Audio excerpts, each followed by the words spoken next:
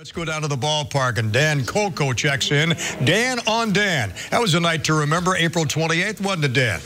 Sure was, Johnny. That's one that sticks out in my mind, being here next to the dugout, in every Nationals fan's mind, I'm sure.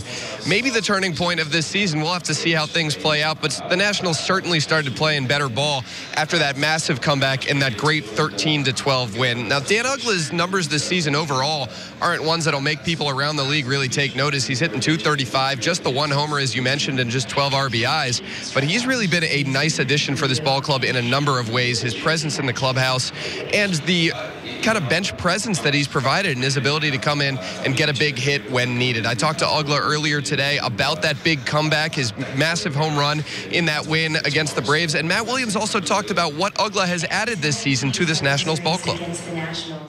We got a win in a much-needed time, you know, and it was a cool victory. I'm not saying that game got us going, but it kind of stopped the bleeding a little bit, and we turned out to have a pretty good month of May, I think.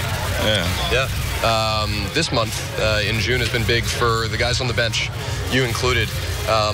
What type of pride do you take on being able to step in and contribute when you get the opportunity, and what's it been like to watch the bench overall this last month perform so well?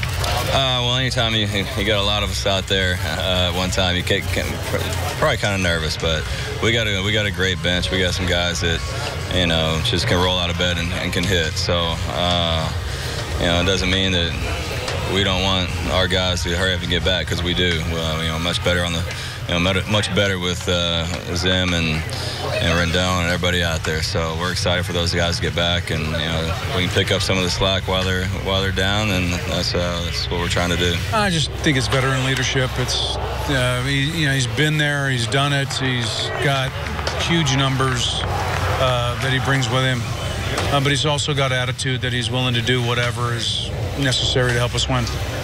There's oftentimes that he doesn't get in the game for an extended period, but he stays ready.